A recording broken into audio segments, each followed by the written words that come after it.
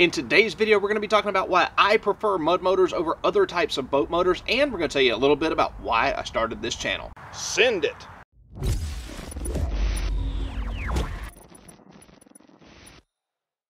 If you like John boats, mud motors, and things that make you want to just yell, yeah, yeah, then you've come to the right place, partner. If this is your first time on the channel, make sure you go right down below here, hit that subscribe button and a little bell thingy right next to it so that you won't miss any of our upcoming videos. So I'll start this out by saying that I have absolutely nothing against outboards. There's nothing wrong with an outboard. It's just that for where I live and the bodies of water that are close to me, I can't get to where I want to go fish and hunt with an outboard because I would absolutely destroy it probably the first trip out. So where I'm at in kind of like east central Georgia area, most of the bodies of water around me are really easily accessible by boats with outboards. And because the fish and the ducks and everything else is so overpressured, I can just about guarantee you that every largemouth bass and every wood duck can tell you what was on sale at Bass Pro Shop last weekend. Now, I don't know about you, but I don't want to waste all my time trying to fish for really smart fish that are overpressured, and I don't want to go hunt for ducks that can tell you everything that was in the Cabela's catalog for 2020. I would much rather go find the stupid fish and the not so smart ducks. So in order to do that, I've got to get into some really remote bodies of water, which means I've got to go up some really tight creeks and rivers to get back to where nobody else can get to. Now, a jet drive would probably work okay for some of the spots I want to get to, but they just have one major drawback, and that's cost. They're insanely expensive, which brings me to my main reason for liking longtail mud motors.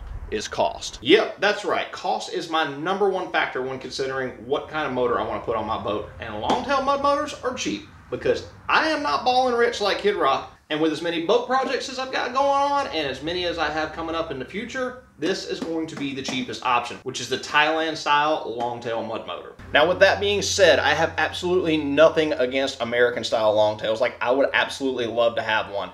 And my birthday's coming up. If anybody wants to get me one, I wear a backwater size 40 horsepower EFI. Thank you.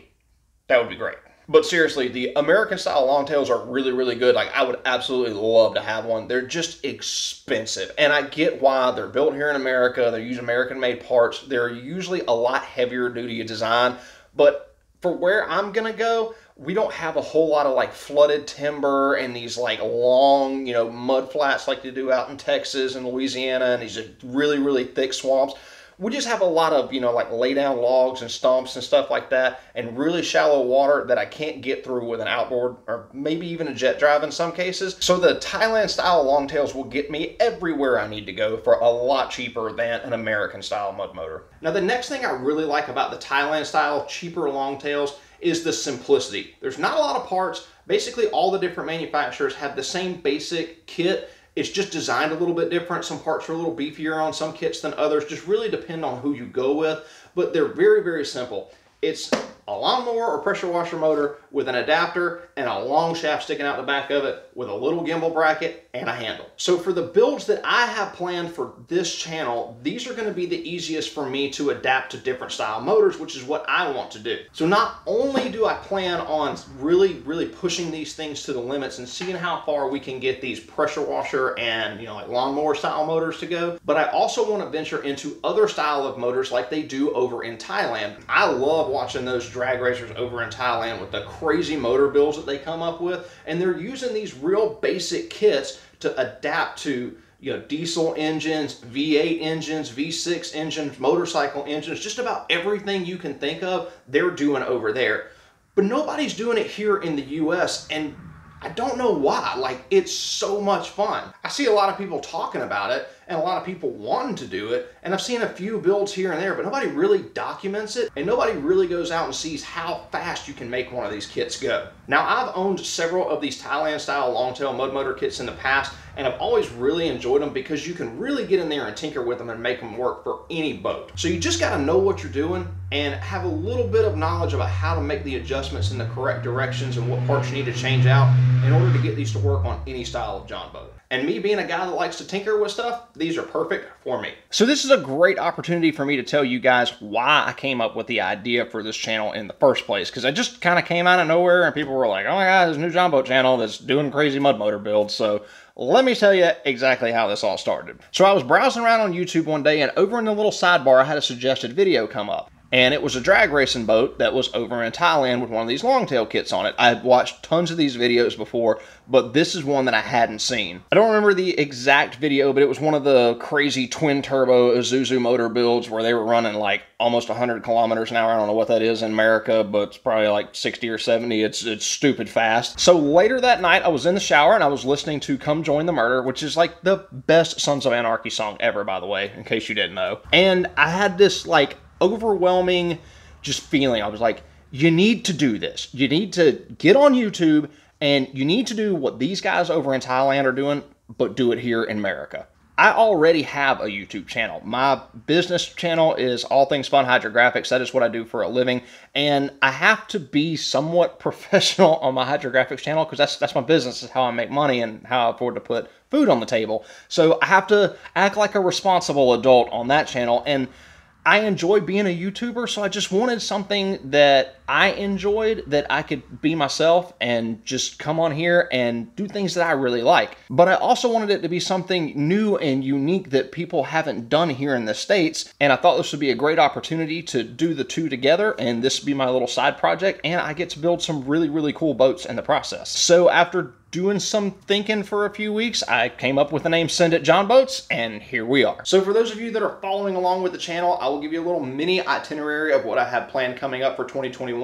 First things first, I've got a Gator Glide video coming very soon on Project Bottomland Bateau, our 1648 build. I've already got it all filmed. I just got to sit down and edit the footage on it. I've also got a trailer video coming because the trailer on that 16-foot boat did not fit that boat at all, so I've got to like completely redo it. So we're going to be doing that one next. We're going to be doing a series of speed testing videos with different size Predator motors and different kits on the 10-foot boat Project Pocket Rocket and the 16-foot boat Project Bottomland Bateau. So we'll have those videos coming out probably in February or March. And I also got in some kits to do an actual brand review on. So there's only a couple of YouTubers that have done some pretty decent reviews on the mud motor kits that are available here in the States. The problem I have with them is they all seem extremely biased towards one company or another. I'm not going to call anybody out or say anybody's name, but it is quite obvious in a lot of them who they got paid by to do the mud motor reviews. I'm not sponsored by any of the mud motor companies and nobody's paying me to do them, so I'm going to do one that's actually legit. The other issue I saw with some of the reviews were they just absolutely trashed some of the companies' mud motor kits because they couldn't get them to work on their boat. And it's not because there was anything wrong with the kit, it's because there was something wrong with their brain. And if you can't get a mud motor kit to work on any of the John boats that are available in the US, then you just don't know what you're doing. You need somebody to help guide you along the way, and that's what I'm going to be here for, and I'm going to show you what I have to do to get these things to work. They take some tinkering. It's not just a slap it on your boat and run down the river. It's not that easy. That's part of these things being cheap, is you got to tinker with them to make them work. And if you're not willing to put in the time and effort to try to figure out how to make them work, then you're going to have to buy a more expensive kit or find one that just fits your boat miraculously the first time you bolt it on. But while we're out doing the speed testing on these different Predator motors, I'm hoping that at least one of these kits will have an issue on one of those boats to where it doesn't want to work right, and I can actually film like a how-to. This is the steps you need to take to get it to work on your boat, and these are the different things that you can adjust, and this is the way that I have done it in the past to get it to work for me. So I think those videos will be really helpful for people that are having issues, especially with like props popping out of the water or props wanting to dive down in the water. Those are the two that I see the most often, and we can work through the adjustments on those and do some DIY videos. And then we've got Project Gravedigger coming up very soon. I've got a hull design for it ready to go. I just got to get some time to actually build the hull, and then the paint job is, oh my God, the paint job's going to take forever, but I'm hoping to get to the gasket build somewhere around February so that we can go ahead and start playing around with motors and seeing what motor will float on the back of that boat and not make it sink. And then once we figure out what size motor, we can start hopping it up and seeing how fast we can really get it to go. So we'll roll those bloopers here for you in just a second. And I know we talked a lot about money in this episode, so let's always remember, money can't buy happiness, but it can buy you a boat. Bye, guys.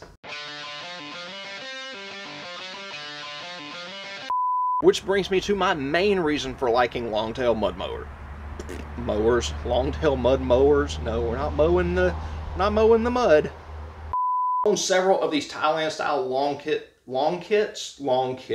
What in the world? I wasn't driving. You can't drive on YouTube. Of these Thailand style long kit. There I go again. Long kits. It's just for where I wear it. Blah. Several of these longtail. I'm already starting to talk Thailandese, and I just, whatever.